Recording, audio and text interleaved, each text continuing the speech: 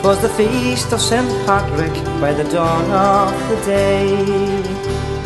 The hills of Tyrconnell stood sombre and grey, in the first light of morning and the moon in the sky. For brave Irish soldiers were led forth to die.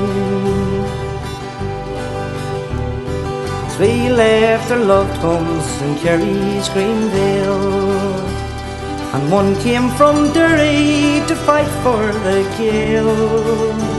But instead of true friends they got traitors and foe, and in coffin were led to the woods of Drumboe. For Republican soldiers were dragged from their cells. For months they had suffered by traitors their held. No mercy they asked for from their pitiless foe, and no mercy was shown by the thugs at Drumboe.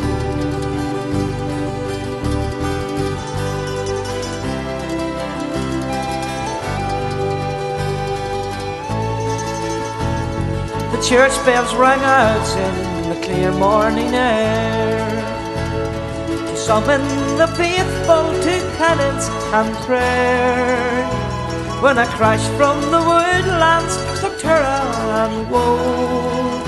Was the death of 4 martyrs shed dead at Drumboe. Now Tyrconnell remembers and honours their names. All the waters of the Finn could not wash out their fame, while the Finn and the Swilly